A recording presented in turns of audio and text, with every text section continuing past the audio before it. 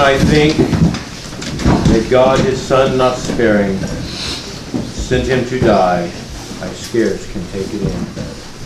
That on the cross, my burden gladly bearing, he bled and died to take away my sin. Heavenly Father, I pray that you be with us this morning. Help us, Lord, as we try to set the record straight concerning the purity and holiness of your Son. I pray that you'd help me to be quick of thought and clear of word. In Jesus' name, amen. Amen. Before we get into the defense of Jesus Christ and dispel some myths about him, I'm going to read you some of what the fools in our society, in our world, are saying, just to get you good and upset, and then we will work on refuting these things.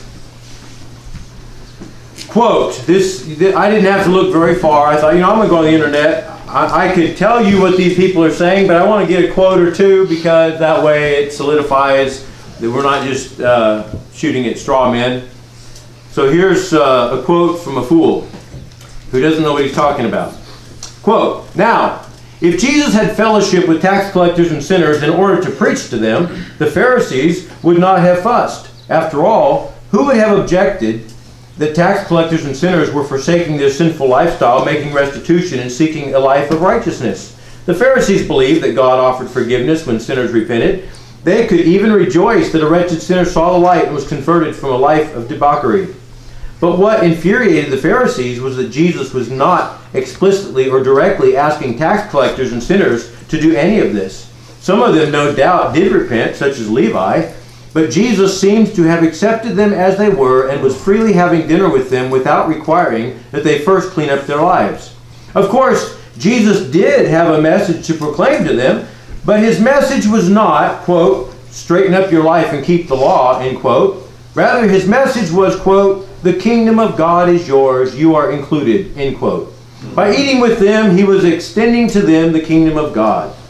When we read about the protest of the Pharisees, we are quick to condemn them and to side with Jesus. But if Jesus were physically present in our world today, would we as church people be comfortable if he spent his time with cheats and swindlers, sexually deviant individuals, gays and lesbians?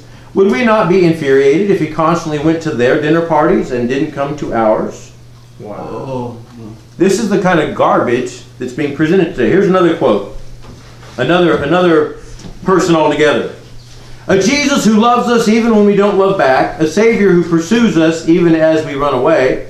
A Christ who offers fellowship to all indiscriminately without condition, no strings attached.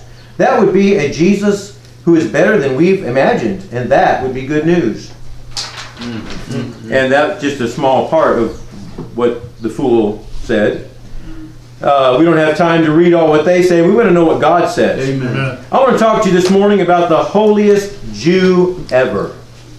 In 2 Corinthians 11:1, a verse that we've covered numerous times because it's a good foundation for what we're dealing with, Paul says, would to God you could bear with me a little in my folly, and indeed bear with me, for I am jealous over you with godly jealousy, for I have espoused you to one husband, that I may present you as a chaste virgin to Christ. But I fear, lest by any means, as the serpent beguiled Eve through his subtlety, so your mind should be corrupted from the simplicity or the single devotion to Christ. For if he that cometh preacheth another Jesus, is that a possibility? Paul thought so. Whom we have not preached. And if ye receive another spirit which ye have not received, or another gospel which ye have not accepted, ye might well bear with him. So in the process of exposing the false Christs, it is important to dispel myths about Jesus and establish the truth from God's Word about the holy, sinless, and the perfect life of Christ and his obedience to God's law. Yeah. The modern false teachers paint Jesus as going down where the harlots and the whoremongers hang out, attending their booze party, eating and drinking with them so he could witness to them. Well, some of them believe that he didn't even do it to witness to them. He just wanted to practice friendship and show them acceptance. One of them said that if he was doing it just to witness to them, that would be manipulation. It wouldn't be a true friend. It's like, get a life. So they redefined holiness to only be feelings of love. And carnality is equated with being judgmental and unaccepting of others. So living after the flesh then is redefined, so it has nothing to do with what you eat, drink, outward appearance, fads, fashions, use of alcohol or tobacco. It is only in the realms of intolerance, judging, unforgiveness, and not sending their money to that ministry, of course. They wish to paint Jesus as a good old boy who could drink with the sinners as well as discuss theology with the priests and was equally comfortable in both places. And as long as he had love in his heart, he was still pleasing to God. They wish to paint Jesus as not having scruples of separation and standards of outward holiness, because they teach that only the heart matters. And the heart can be clean without affecting the cleanliness of the outside, they say. Is this all true? Well, let's lay some historic groundwork. We're going to read a lot of scripture, because I don't doubt a bit that the false concepts of Jesus have actually affected your thinking some. And I'm going to prove some things from the Word of God that might surprise you about Jesus Christ. Luke 1:5 will begin. There was in the days of Herod, the king of Judea, a certain priest named Zacharias, of the course of Abiah, and his wife was of the daughters of Aaron. Her name was Elizabeth. And they were both righteous before God, walking in all the commandments and ordinances of the Lord, blameless. This is very important. Look at who God chose for Christ's forerunners, parents. And they had no child, because Elizabeth was barren, and they were both now well stricken in years. And it came to pass that while he executed the priest's office before God in the order of his course, according to the custom of the priest's office, his lot was to burn incense when he went into the temple of the Lord. And the whole multitude of the people were praying without at the time of incense. And there appeared unto him an angel of the Lord, standing on the right side of the altar of incense. And when Zacharias saw him, he was troubled, and fear fell upon him. But the angel said unto him, Fear not, Zacharias, for thy prayer is heard, and thy wife Elizabeth shall bear thee a son, and thou shalt call his name John. And thou shalt have joy and gladness, and many shall rejoice at his birth, for he shall be great in the sight of the Lord, and shall drink neither wine nor strong drink, which indicates he would be a Nazirite. And he shall be filled with the Holy Ghost even from his mother's womb, which means he would be a lifelong Nazirite. That's the implication here. And many of the children of Israel shall return to the Lord their God. And he shall go before him in the spirit and power of Elias, to turn the hearts of the fathers to the children, and the disobedient to the wisdom of the just, to make a people ready, a people prepared for the Lord. Now, in order to prepare people for their Messiah, they had to turn back to God. They had to turn back to God's law. What do you think they were disobeying?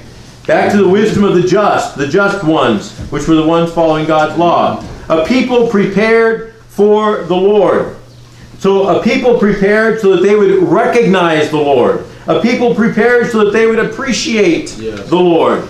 In Malachi 4:1, a verse we've read before, For behold, the day cometh that shall burn as an oven, and all the proud, yea, and all that do wickedly shall be stubble. And the day that cometh shall burn them up, saith the Lord, that it shall leave them neither root nor branch. But unto you that fear my name shall the Son of Righteousness arise with healing in his wings, which is probably what that lady read. The wings was referring to the borders of their garments, and she thought if I could just touch that border, I'd be healed. Right. She probably read this and thought, this is what I need to do.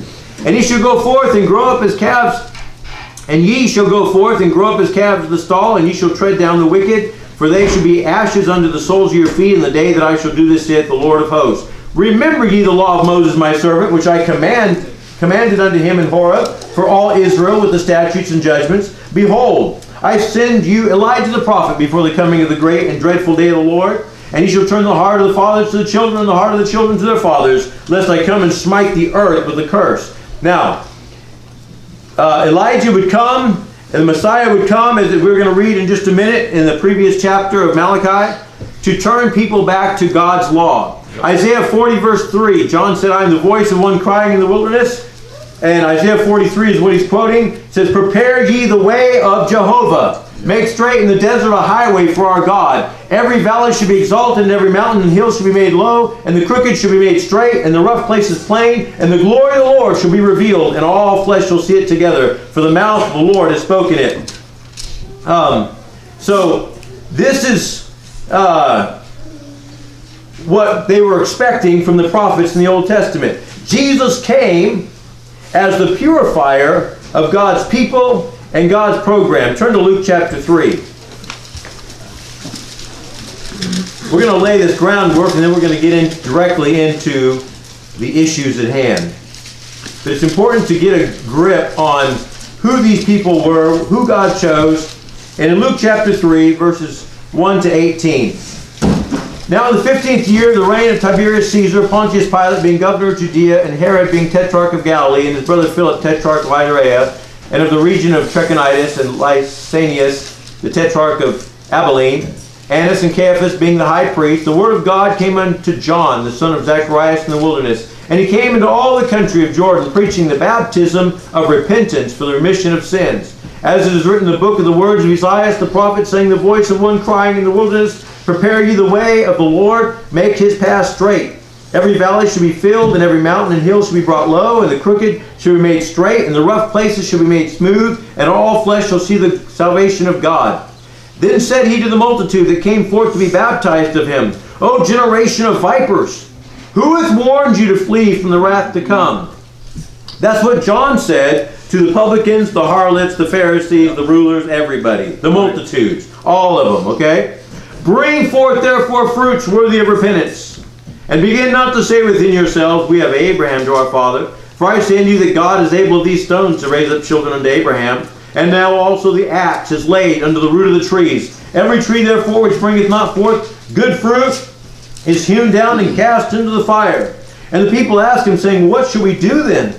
He answered and saith unto them, he that hath 2 coats, let him impart to him that hath none. He that hath meat, let him do likewise. Then came also publicans to be baptized, and said unto him, Master, what shall we do? And he said unto them, exact no more than that which is appointed you. And the soldiers likewise demanded of him, saying, and what shall we do? And he said unto them, do violence to no man, neither accuse any falsely, and be content with your wages. And as people were in expectation, and all men mused in their hearts of John, whether he were the Christ or not, John answered, saying unto them all, I indeed baptize you with water, but one mightier than I cometh, the latchet of whose shoes I am not worthy to unloose. He shall baptize you with the Holy Ghost and with fire, whose fan is in his hand, and he will thoroughly purge his floor, and will gather the wheat into his garner, but the chaff he will burn up with unquenchable fire. And many other things in his exhortation preached he unto the people. This was the man who was supposed to prepare people for Jesus Christ.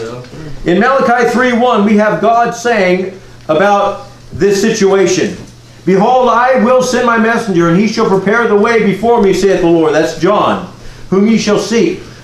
And the Lord whom ye shall seek, which is the Messiah, shall suddenly come to his temple, even the messenger of the covenant, whom ye delight in.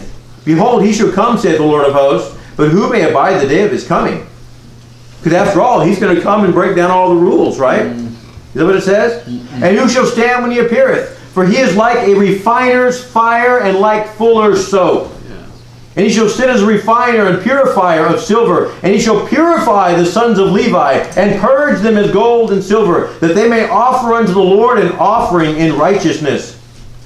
How do we define righteousness, guys? Let's read on. Then shall the offering of Judah and Jerusalem be pleasant unto the Lord, as in the days of old, as in former years. And I will come near to you to judgment, and I will be a swift witness against the sorcerers, against the adulterers, against false swearers, against those that oppress the hireling in his wages, the widow and the fatherless, and that turn aside the stranger from his right. And fear not me, saith Jehovah of hosts. For I am Jehovah, I change not. Amen. Therefore ye sons of Jacob are not consumed. Even from the days of your fathers, ye are gone away from mine ordinances. That's how we define righteousness. And have not kept them. Return unto me, and I will return unto you, saith the Lord of hosts. Okay, so the Jewish mind, the one who knew the Word of God, was expecting a forerunner to come who was to turn people back to God. Get people right with God. Get them back to the law. Get them back to obeying Moses' law and the ordinances. And then the Messiah was going to come in a more intense fashion, as refiner's fire, as fuller's soap, with the same purpose, the same goal, and the same message. That's right. And what was the new covenant all about anyways? Most people today don't even know what the new covenant was about. Nope. Jeremiah 31:33, which is quoted twice in the New Testament. But this shall be the covenant that I will make with the house of Israel after those days, saith the Lord. I will put my law in their inward parts, and write it in their hearts, and I will be their God, and they shall be my people. Jesus came as the most upright, strict, scrupulous, devout, law-abiding Jew that ever lived. Amen. He didn't break the least commandment in God's law, but taught and lived them perfectly. That's right. The difference was, in him and some of the ascetics of his day, his strictness, his scruples, his separation, his holiness, and devotion was perfectly in tune with God. That's right. Theirs was not. When tempted of Satan, Jesus was tempted to satisfy his hunger apart from the will of God. He said, "Man shall not live by bread alone, but by every word that proceedeth out of the mouth of God." Okay? And that's exactly how he lived. He did not come to repeal Judaism. He came to purify it. Amen. Matthew 23:1, Jesus spake to the multitude and to his disciples, saying, "The scribes and the Pharisees sit in Moses' seat," which was a seat created by God himself. God created this seat. God ordained this program. They were in a God-ordained place of authority. "All therefore whatsoever they bid you observe, that observe and do, but do not ye after their works, for they say and do not." The apostles practiced biblical Judaism to the end of their lives. Jesus established a congregation of believing Jews purified, as Malachi said. They were renewed as in days of old, as in former years. Not some new thing, but taking them back to the original design that God had for them. They were zealous of the law like no other Jew could be. Because now they had met the author of the law. Now they understood that Jehovah became the Lamb to redeem his people. Now they saw how it all fit. They understood what Abraham meant when he said God should provide himself a lamb. And they understood all that so much better now because they met the Lamb of God. They met the author of the law. And he died for them. Acts 21:18, in the day following, Paul went in with us unto James. This is 29 years after Pentecost. And all the elders were present. And when he had saluted them, he declared particularly what things God had wrought among the Gentiles by his ministry. And when they heard it, they glorified the Lord and said unto him, "Thou seest, brother, how many thousands of Jews there are which believe, and they are all zealous of the law." That's exactly what Malachi said that Jesus would do. Right. "And they are informed of thee, that thou teachest all the Jews which are among the Gentiles to forsake Moses, saying they ought not to circumcise their children, neither to walk after the customs." Was that true? Most of ignorant Christendom today would say, well, yes. Paul told them they're not under the law, but they're under grace. Paul told them to forsake Moses. That was Old Testament. We're in a new covenant now. Most of ignorant Christendom would say that. Yeah. But James didn't believe that, neither did Paul. No. He said, that's what they've heard. What is it therefore? The multitude must needs come together, for they will hear that thou art come.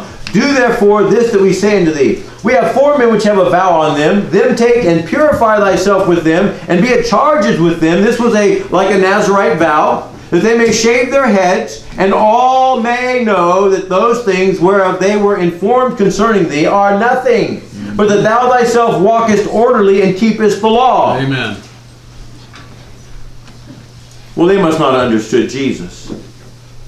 As touching the Gentiles which believe, we have written and concluded that they observe no such thing, save only that they keep themselves from things offered to idols, and from blood, and from strangled, and from fornication or immorality. Then Paul took the men, and the next day, purifying himself with them, entered into the temple to signify the accomplishment of the days of purification, which would be the Nazarite vow, until that an offering should be offered for every one of them. They took the Nazarite vow, and they let their hair grow for a certain time, and then they shaved their head. Jesus did not change anything concerning what God's word commanded to the Jewish nation. He reconfirmed all of it. God said, I am Jehovah, I change not. Jesus obeyed the moral, ceremonial, and civil laws. Jesus confirmed the moral, ceremonial, and civil laws. He didn't change anything.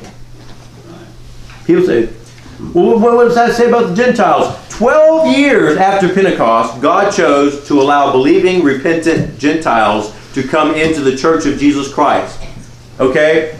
He made of twain, Jew and Gentile, one new man, so making peace, and broke down the middle wall of partition. But he didn't relieve the Jews from obeying Judaism. The only thing he relieved them of is that now they could eat with repentant, baptized, believing Gentiles. And that was 12 years after Pentecost that he opened that door, and the scriptures confirmed it. It wasn't plan B. It was plan A unfolding just like he said it would. Right. Yeah. Hebrews 13:8, Jesus Christ the same yesterday and today and forever. Okay. Jesus was the most devout Jew that ever lived, but he was not a Nazirite. People think he had long hair. He was not a Nazirite. John was a Nazirite. Jesus was not. That's right. But Jesus was the most devout Jew that ever lived. Matthew 5:17, he said, think not that I am come to destroy the law or the prophets. I am not come to destroy, but to fulfill. What does that mean, Jesus? For verily I say unto you that till heaven and earth pass, one jot or one tittle shall in no wise pass from the law, till all be fulfilled. Okay, Jesus, explain yourself. Verse 19. Whosoever therefore shall break one of these least commandments, and shall teach men so, he shall be called least in the kingdom of heaven. But whosoever shall do and teach them, the same shall be called great in the kingdom of heaven. So what do you think Jesus did? Did he break the least commandment and teach men so? Or did he keep the least commandment and teach men so? Doesn't take a rocket scientist to figure that out, does it? Verse 20 says, for I say unto you, that except your righteousness shall exceed the righteousness of the scribes and Pharisees, ye shall in no case enter into the kingdom of heaven. What he is saying in these verses is, if you disregard Moses' least commandment, you will be disregarded. That's right. In other words, he's saying, I will put upon you the same importance that you put upon Moses' least commandment. He's saying, you will be treated the same way you treat God's least commandment. This is the real Jesus. That's right. Is this the one you know? Hebrews 1:8, but unto the Son he saith, thy throne, O God, is forever and ever. A scepter of righteousness is the scepter of thy kingdom. Thou hast loved righteousness, defined by what? God's law.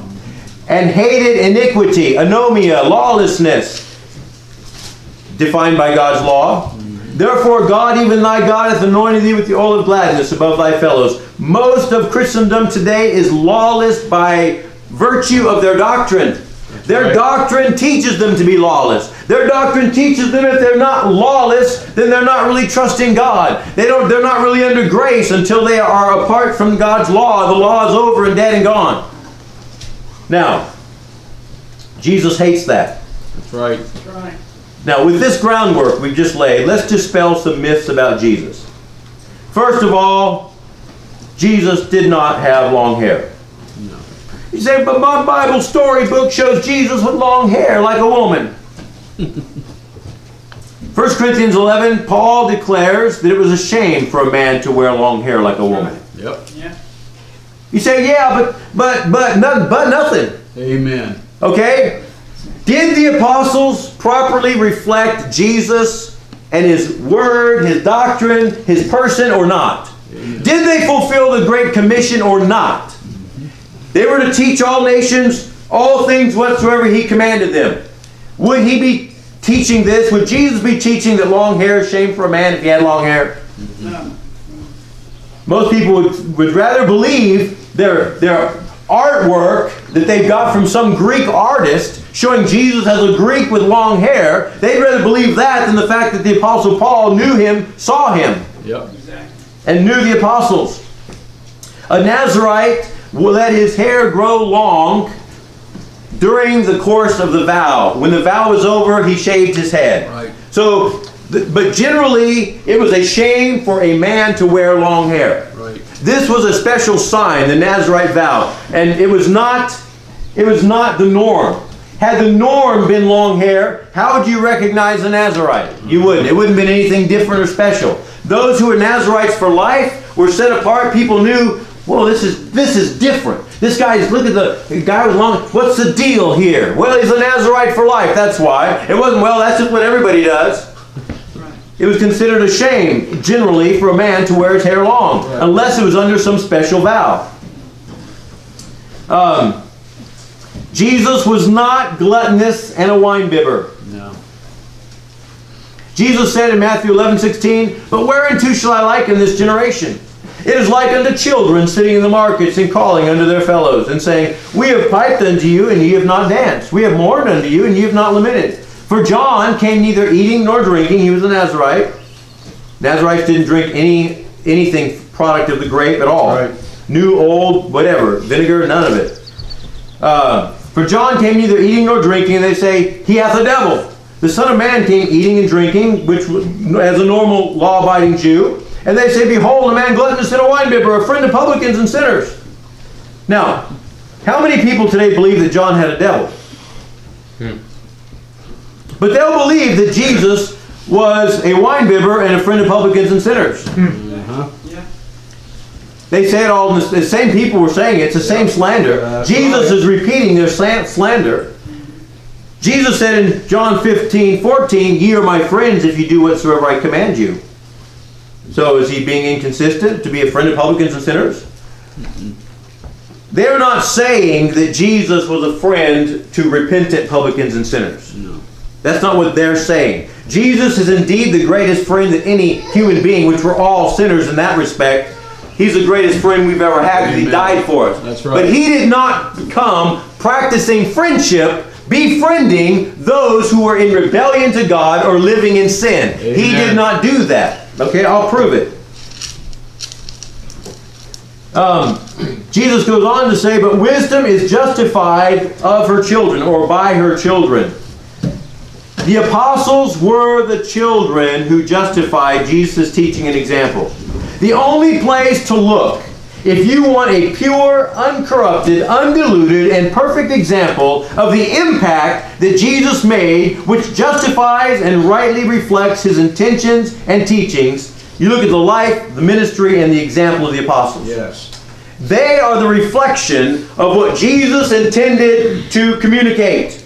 Okay? They were his trained apostles, his trained and chosen disciples. They understood him better than anybody today. Amen. Regardless of the arrogance that is exhibited today in that realm. Hebrews 7:26 says, for such an high priest became us, who is holy, harmless, undefiled, separate from sinners, and made higher than the heavens. Now how can Jesus be separate from sinners and yet be accused of eating with them? Turn to Luke 19.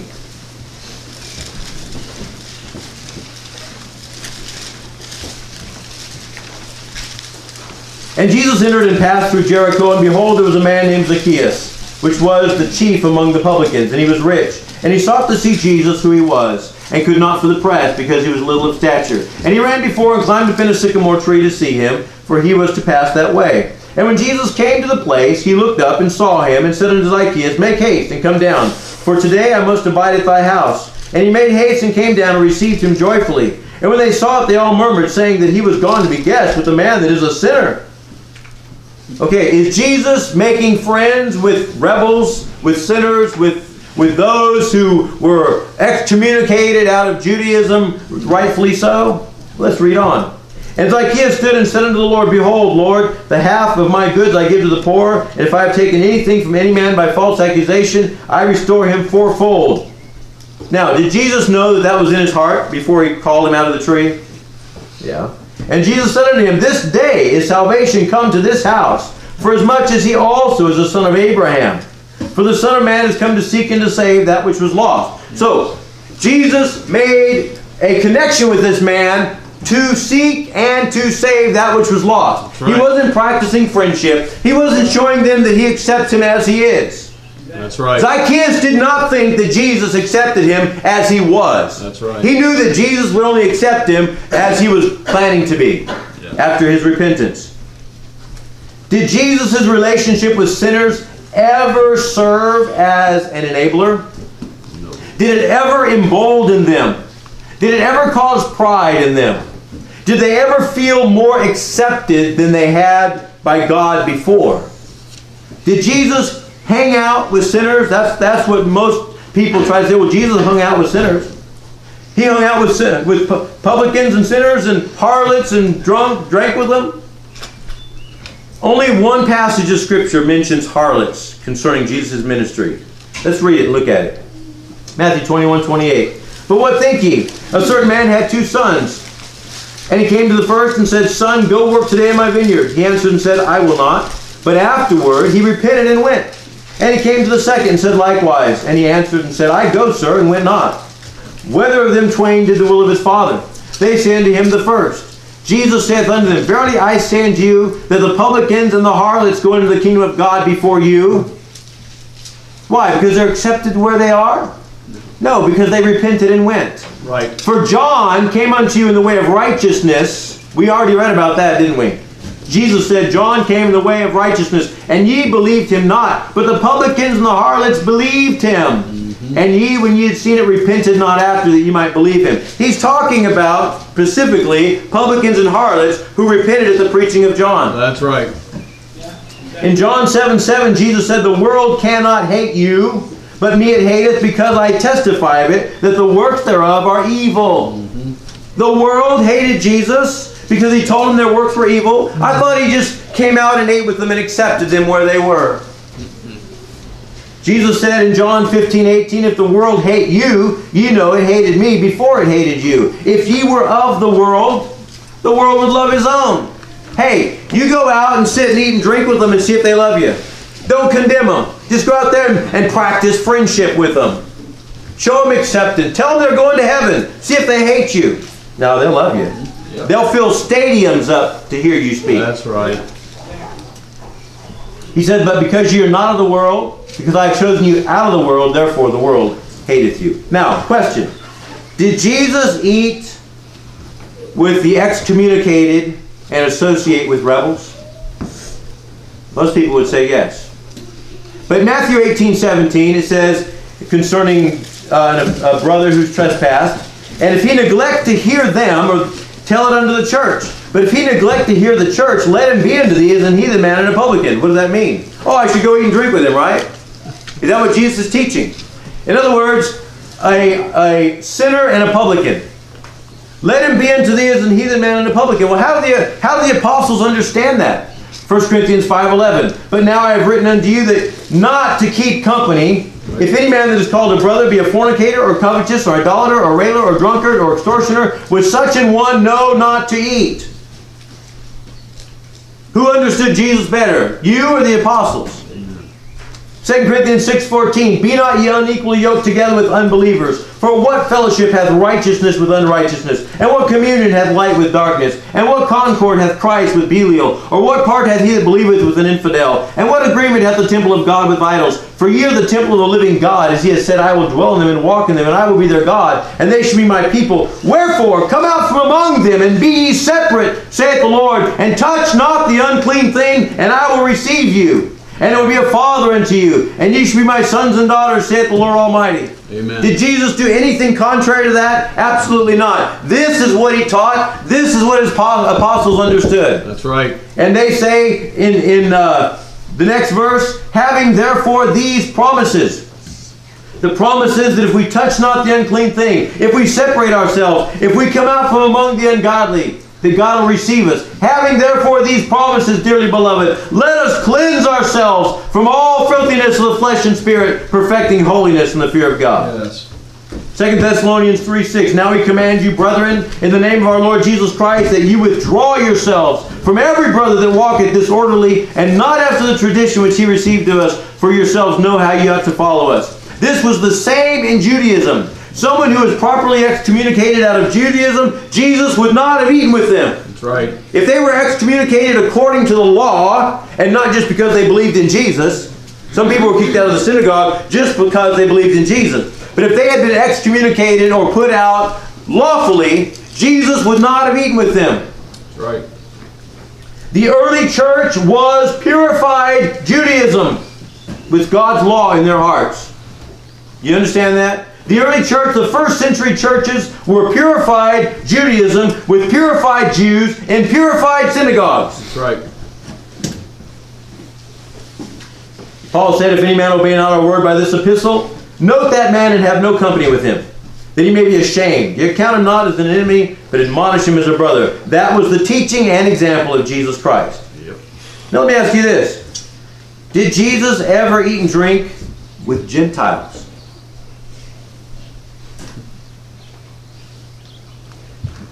Turn to Acts 10.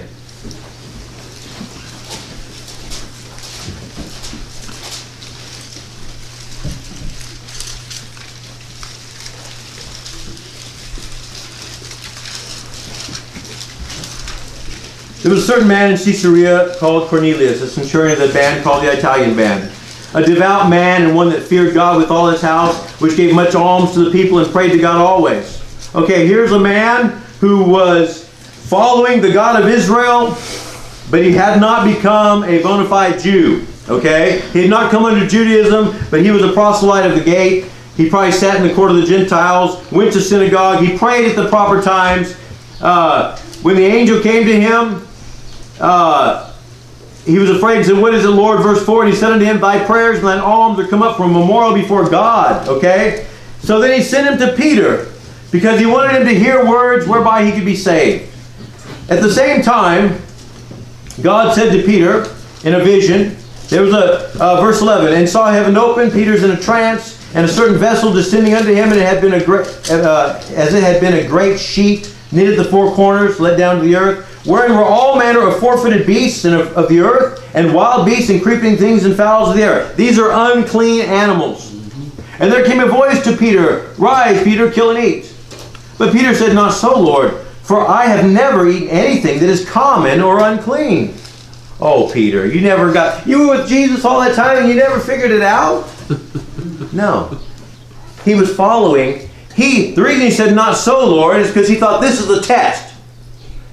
He had no idea that God would ever be pleased with him breaking his law and eating something that was common or unclean. He had never done that in his whole life. He was a devout Jew. He wasn't just some old rough, cussing, drinking fisherman that Jesus called to be a disciple. He was a very devout Jew. Right. And nothing uncommon or unclean had ever entered his mouth. So he thought, surely this is the test. What's God doing? And God didn't want him to start eating unclean animals. That wasn't the point. He never did. Okay? But there was something else God was saying to him. And the voice spake unto him again the second time, "What God hath cleansed, that call not thou common." Okay. As he was pondering this, the Holy Ghost, there was three men waiting for him down at the gate. The Holy Ghost said, "Get thee down, go with them, doubting nothing, for I have sent them." Peter went with them.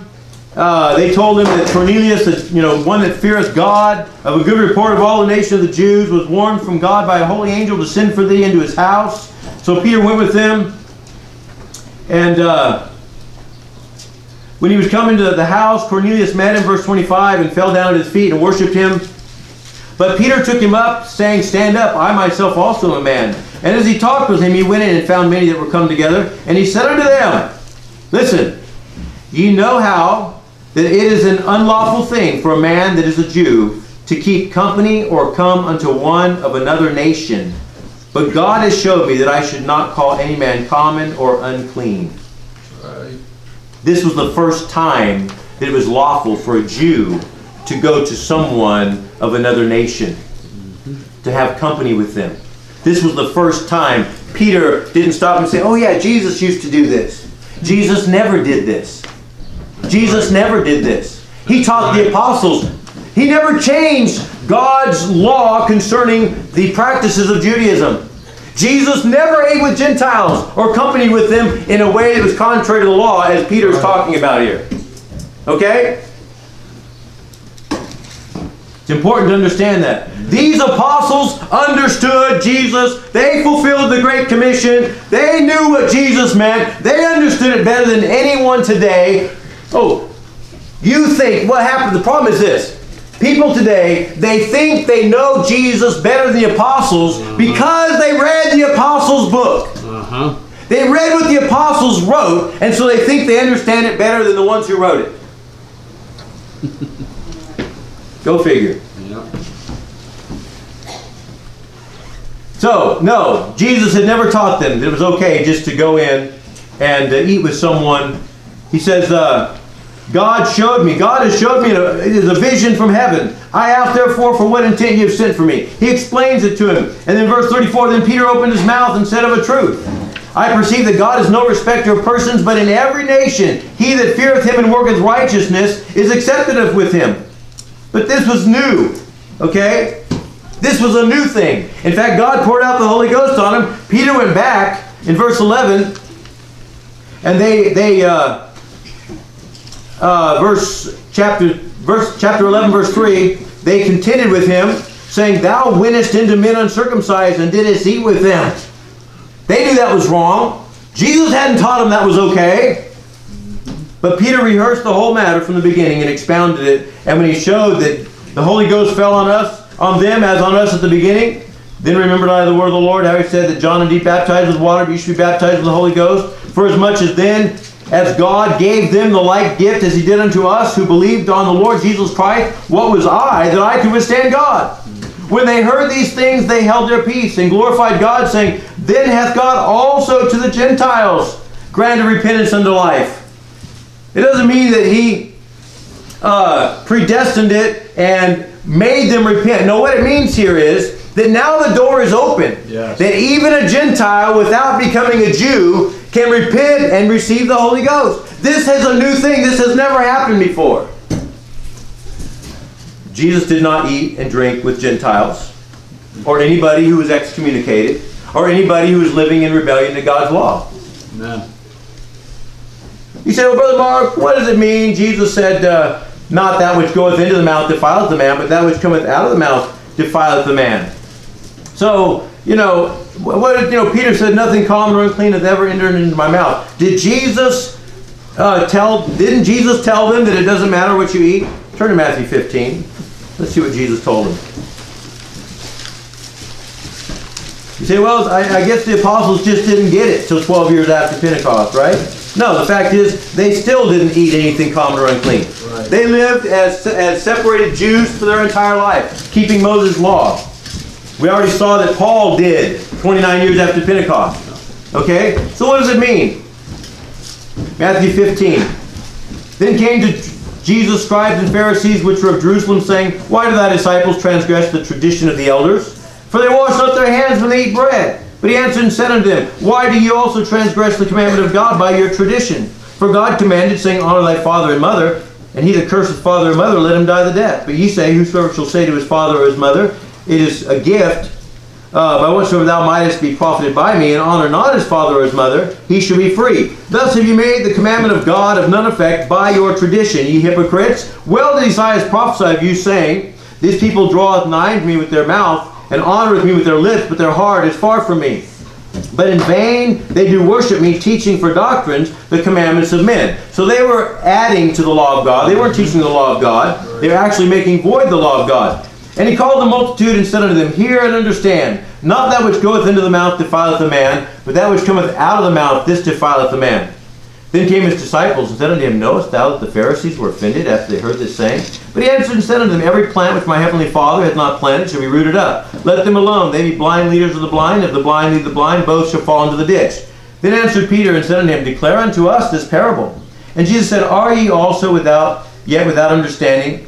Do not ye yet understand that whatsoever entereth into the mouth goeth into the belly, and is cast out into the drop? But those things which proceed out of the mouth come forth from the heart, and they defile the man. For out of the heart proceedeth evil thoughts, murders, adulteries, fornications, theft, false witnesses, blasphemies. These are the things which defile a man. But to eat with unwashen hands defileth not a man. Context is everything. Amen. Okay? He wasn't teaching his disciples they could go out and eat unclean animals and violate the law of God to the Jewish nation. He wasn't doing that. No. That was not the intent of his words. The apostles understood that. Peter, 12 years after Pentecost, said nothing ever common or unclean had entered his mouth. He wasn't being an ascetic Pharisee. He was following Jesus. That's right. Turn to Luke 5.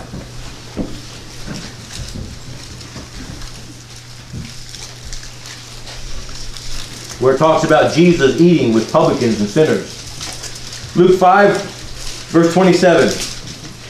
And after these things he went forth and saw a publican named Levi sitting at the receipt of custom. And he said unto him, follow me. And he left all and rose up and followed him. And Levi made him a great feast in his own house. And there was a great company of publicans and others that sat down with them. But their scribes and Pharisees murmured against his disciples, saying, why do ye eat and drink with publicans and sinners? And Jesus answering said unto them, that they that are whole need not a physician, but they that are sick. I came not to call the righteous, but sinners to repentance. So he had a purpose in them coming here. But I want you to notice, Jesus did not invite this crowd. That's right. Levi did. Okay? Now, Levi did not just immediately up and leave his occupation and go make a great feast. If you study the Bible and get to know the Bible, you find out that Levi, according to the Gospel of Mark, was a son of Alphaeus. The same probably with the father of James the Less. Okay? And so, no doubt, he knew about Jesus prior to this. It's very possible that he had believed on Jesus prior to this. It's very possible and probable that he had been baptized by John the Baptist. Okay? The same is true with Peter, James, and John and them. You read in John, they didn't start following Jesus from the fisherman boat. Okay? They were disciples of John the Baptist. They had been baptized by John the Baptist. They saw Jesus. They were with John. Jesus passed by and John said, "Behold the Lamb of God." They went after him. And then there was Nathanael, and they went and got Nathanael and Peter and so forth. They had already been conversing with Jesus. They had already been believing that he was the Messiah, the Son of God. He came by their fisherman boat because they had a family business of being fishermen, and he called them into full-time discipleship. And they left their boat and followed him. Okay? That's what happened with Matthew here. Jesus is now calling him into full-time ministry with him, to be a full-time attendant. Alright, so Matthew, no doubt, closed his accounts, left everything in a proper order. He was a tax collector. He probably sat either by a booth to collect tax for those who came across the sea or up and down a certain road. The Romans taxed them for traveling on the roads. They taxed them for going over the sea. They taxed them for a number of things. So he was sitting in a booth and he was doing his job. But John the Baptist had told them. He didn't tell them to quit being publicans. No. He said, just exact no more than that which you ought to exact. So if they repented and were baptized by John, they could still be publicans. Yep. Okay. Matthew, Levi, most likely after some time with Jesus, makes this great feast. Let me read you what one commentary says, and I agree with it. The probability is that it did not take place till a considerable time afterwards. For Matthew, who ought surely to know what took place while his Lord was sitting or speaking at his own table, tells us that the visit of Jairus, the ruler of the synagogue, occurred at that moment. Matthew 9:18. But we know from Mark and Luke that this visit of Jairus did not take place till after our Lord's return at a later period from the country of the Gadarenes. We conclude, therefore, that the feast was not made in the novelty of his discipleship, but after Matthew had had time to be somewhat established in the faith. When returning to Capernaum, his compassion for old friends of his own calling and character led him to gather them together that they might have an opportunity of hearing the gracious words which proceeded out of the Master's mouth, if haply they might experience a like change. So, after Matthew has been following with Jesus, they come back to Capernaum. He probably goes to Jesus and says, "Look, I'd like to make a great feast and invite all my old associates and let them hear your teaching." Okay? And most likely the people who came, we know that a lot of the people who came were disciples of John the Baptist. We know that there were Pharisees who criticized. They probably weren't invited, but they were watching the proceedings. Matthew 9:11. Matthew 9:14, we have the disciples of John at the feast asking Jesus a question. So we know the disciples of John the Baptist were there. This was not a Christian rock concert. This was not a country western dance at the cowboy church. This was not a booze bash where Matthew promised free beer to anyone who would come and hear Jesus. It was not a tailgate party at the horse races. It was not Jesus popping a beer and telling of God's love. It was not a beach party baptizing men and women in their swimwear. This was not a heathen hog roast, a local thug hangout, or a pot party.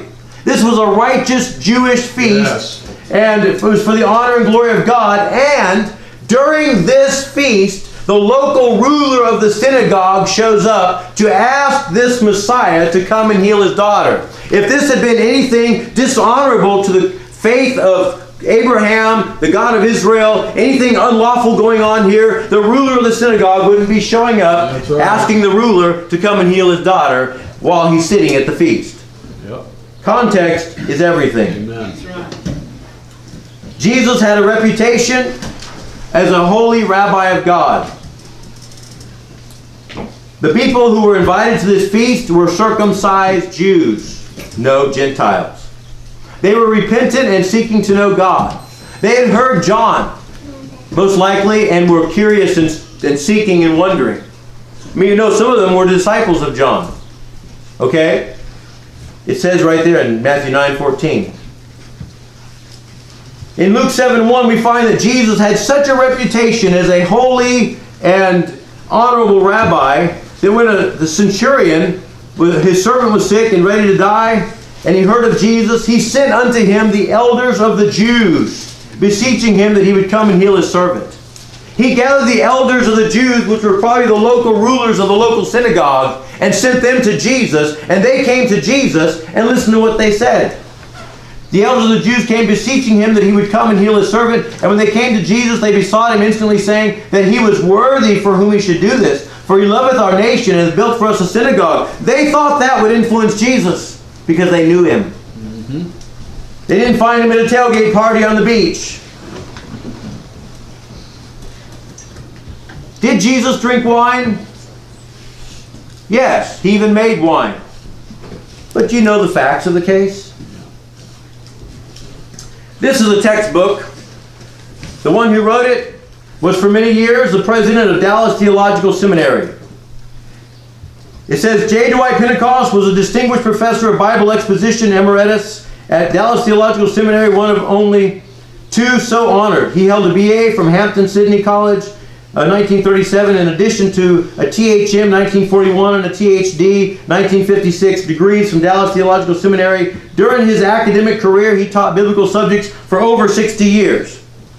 Okay? Nowadays, graduates from Dallas Theological Seminary are latching on to the tailgate party Jesus. Yep. The eating and drinking with sinners Jesus. Okay? Every drunk knows, well, Jesus drank wine.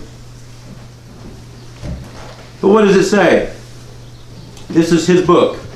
Jesus made real wine out of the water. But there was a great difference between the Palestinian wine of that time and the alcoholic mixtures which today go under the name of wine. Their simple vintage was taken with 3 parts of water and would correspond more or less with our grape juice. It would be worse than blasphemy to suppose, because Jesus made wine, that he justifies the drinking usages of modern society with its bars, strong drinks, and resulting evils. That's right. Do you really want to know what happened? Or you just want to know that Jesus drank wine? Quote, in ancient times, wine was usually stored in large pointed jugs called amphorae. When wine was to be used, it was poured from the amphorae into large bowls called craters, where it was mixed with water. From these craters, cups or kylix were then filled. What is important for us to note is that before wine was drunk, it was mixed with water. The kylix were filled not from the amphorae, but from the craters. It is evident that wine was seen in ancient times as a beverage. Yet as a beverage, it was always thought of as a mixed drink. Among the Greeks, Plutarch says we call a mixture wine, although the larger of the components part is water.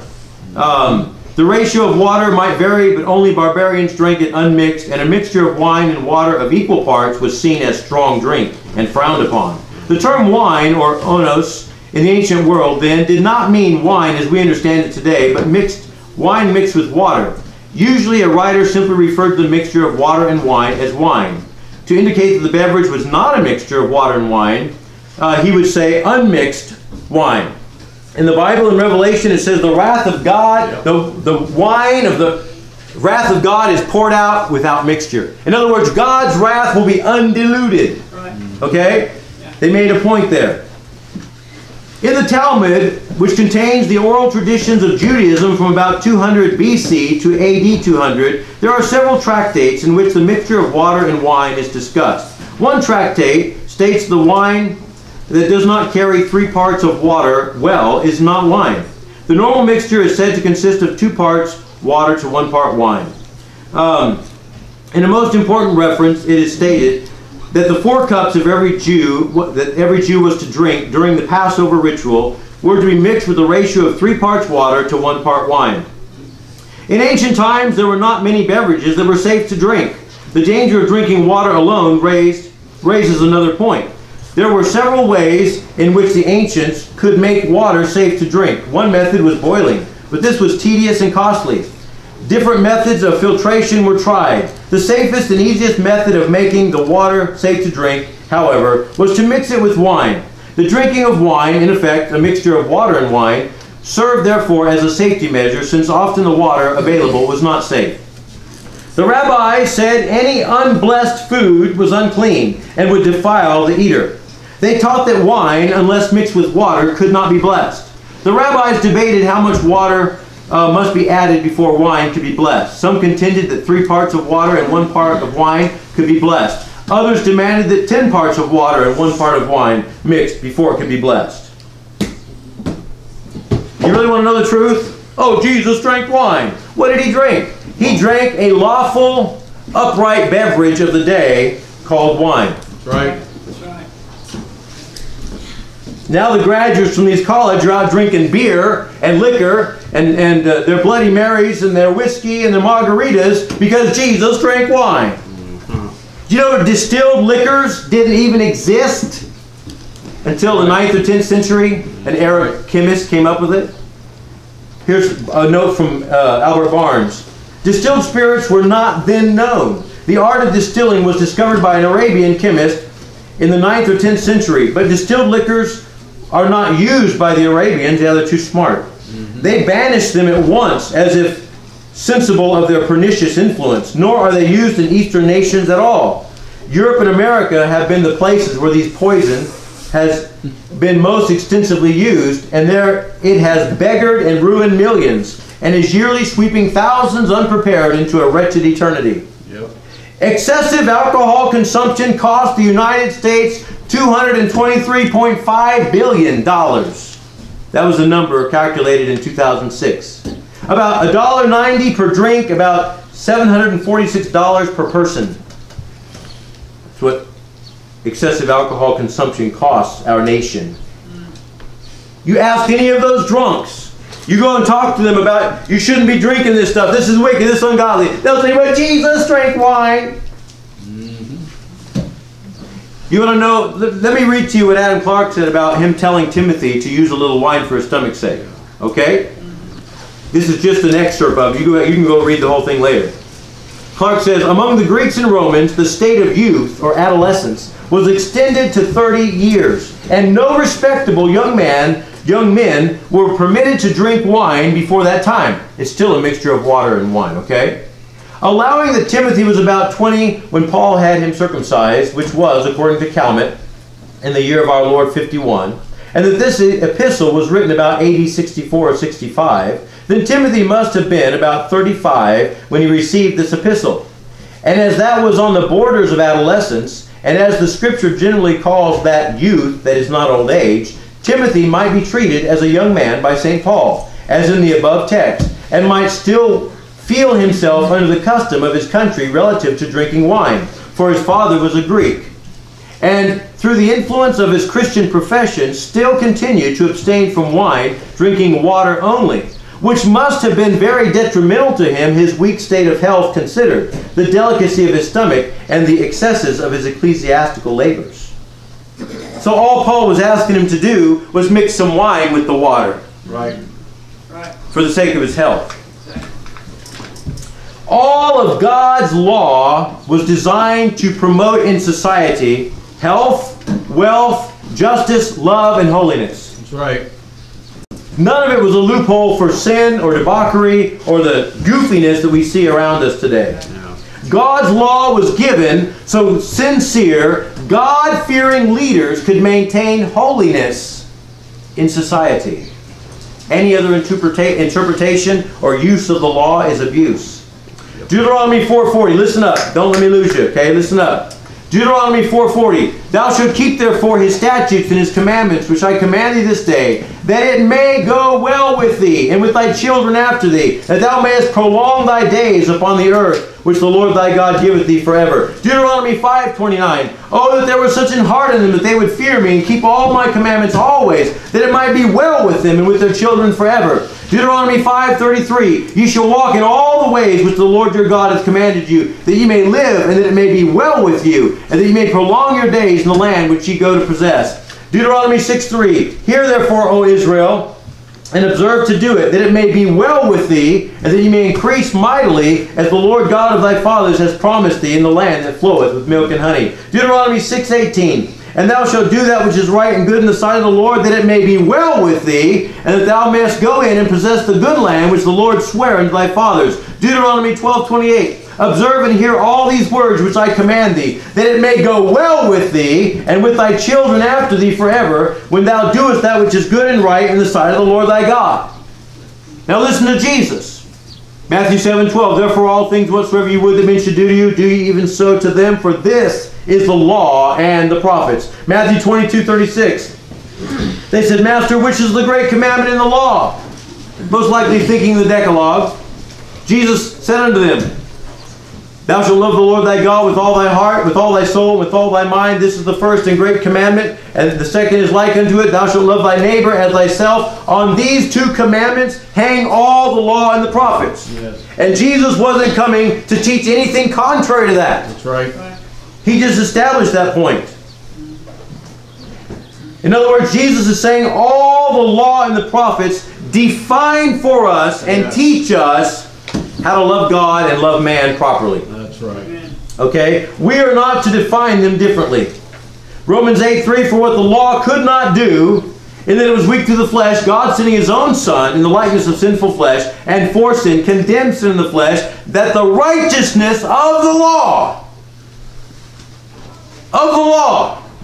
might be fulfilled in us, who walk not after the flesh, but after the Spirit. You don't need to go ask Joel Osteen and Paula White or any of the Joyce Meyer or any of these people out there today. You don't need to ask them a definition of love. Go look at Zechariah and Elizabeth if you want to know a definition of love. Amen. You want to know a definition of righteousness in the eyes of God? Go look at Zechariah and Elizabeth. They knew what it meant. Yes. Zechariah and Elizabeth produced John the Baptist, who was a forerunner of Jesus Christ. There's no conflict among any of them. Amen. Amen. The apostles' words must be defined in the light of the righteousness of the law.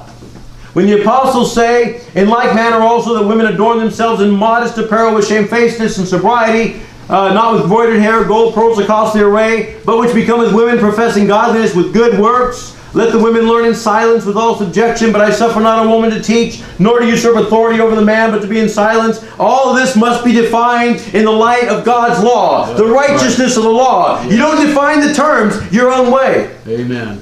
Titus 2:1, but speak thou the things which become sound doctrine, that the aged men be sober, grave, temperate, sound in faith, and charity, and patience. The aged women likewise, that they be in behavior as becometh holiness. How do we define that? By the law. Yep. The righteousness of the law. Amen. Not false accusers, not given to much wine, teachers of good things, not given to much of this water and wine mixture. You'd have to drink an awful lot of that stuff to actually become tipsy and be intoxicated. But if you drink enough of it, it could happen. You'd have to drink an awful lot though. Do you know, I learned in Bible college, they said, they were teaching on this, and they said if you drank over much grape juice, then it could ferment in your stomach and cause an intoxication of sorts. Grape juice can do that. That they may teach the younger women to be sober, to love their husbands, to love their children, to be discreet, chaste. How do we define all that? Jesus said, man shall not live by bread alone, but by every word. Jesus lived an every word life. He wants you to live an every word life. Yes. Every word doctrine. Have an every word church. Yes. You can't just go and they say, well, you know, we're comparing it to this or that. It's all about love. No. You need to define love by God's law. Amen. Pattern of good works, gravity, sincerity, sound speech. Jesus was holy, spotless, just, He fulfilled every part of God's law. That means he never said what he shouldn't say. That means he never ate or drank what was unlawful to eat or drink. That means he never companied with those it was unlawful to company with. That means he never did what he shouldn't do or went where he shouldn't go. He never coveted what he shouldn't covet. He never bore false witness against his neighbor. He never took God's name in vain. He never did what was unlawful to do on the Sabbath day. He never violated one jot or tittle of the moral or ceremonial or civil law of God. Not one time. That's right. He was without spot. He was a perfect demonstration of the law of Moses. God's law. And by the way, none of that was imputed to anyone. Nope. All of this holiness, all of this righteousness and purity was not imputed to anyone but Jesus. That's right. So he could qualify as a spotless lamb to die vicariously for your sin. Yes. His purity, His holiness, His righteousness was on His record. Nobody is ever seen as holy and pure and righteous as Jesus was. Amen. Nobody. Amen. Right. And let me say, this holy, this pure, the most devout Jew that ever lived, the most law-abiding man who ever lived, will not settle for less than a holy bride. That's right.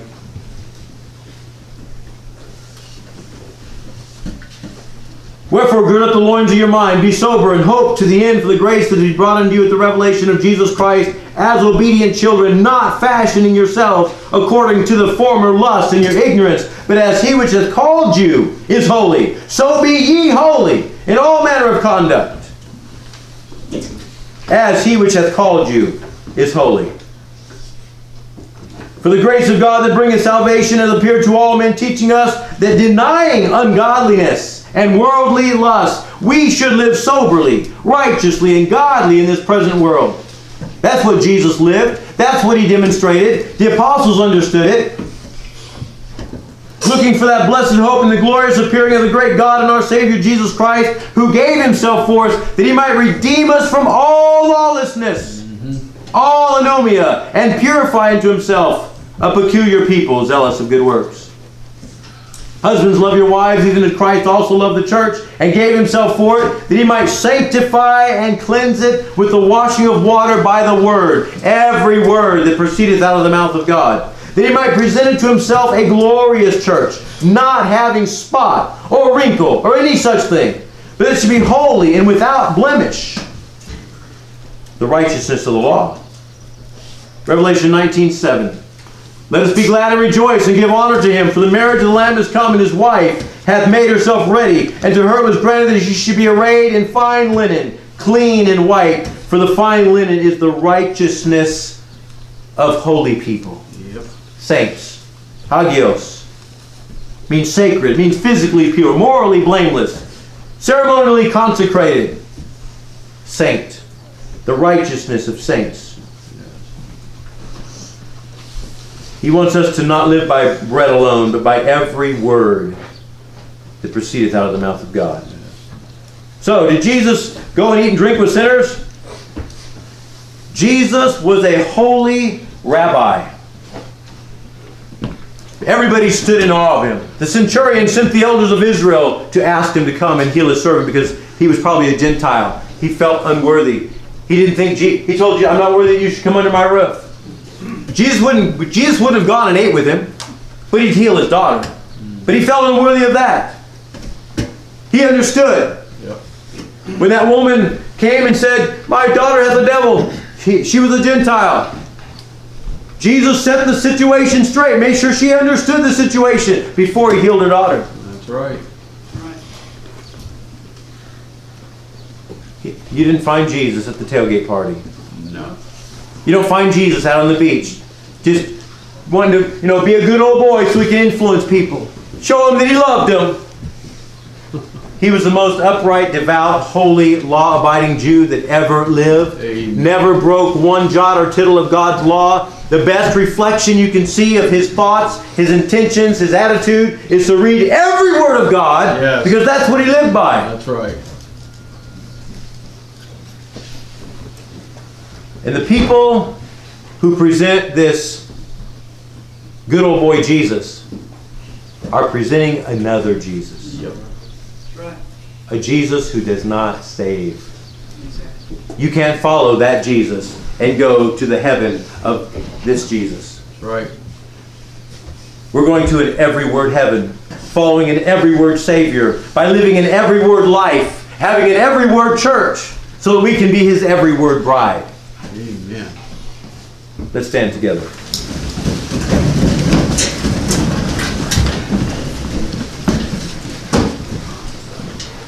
How foolish to think that Jesus lived one way and His apostles lived and taught another way. You want to see a real reflection of Jesus? Number one, the Gospels were written by the apostles. Yep. If the apostles didn't get it, then they would have represented it wrong in the Gospels. That's right. Okay? The same ones who wrote the epistles wrote the Gospels. The apostles of Christ. There's so much deception in our world today. Yeah. Any thoughts before we go to prayer? Well, the thought was along the line of if Jesus was just partying with unrepentant sinners, or partying period, then for Peter to say, I perceive that God is no respecter of persons, but in every nation he that feareth God and worketh righteousness is accepted of him, would mean nothing. Because if the unrepentant and unrighteous are accepted too, what's the big deal? Right. Right. He'd say it means nothing to God. Right. The general public of Christendom know a few little cliches here and there that keeps getting repeated over the pulpits. They don't know the Word of God. When they read about Peter saying, nothing unclean is entered in my mouth, they'll say, oh yeah, there's Peter, he never got it. Doesn't he know that not that which goeth into a man defiles him, but that which cometh out? Doesn't he know that? Yeah, he knew exactly what Jesus meant too. The devil is using those people to try to not make them sensitive to God's Word. They can feel good about themselves. And of course, if the preacher's doing it, then then the people are just going to follow suit. I mean, that makes him feel good. It's nothing more than just a total compromise of God's Word. It's sad.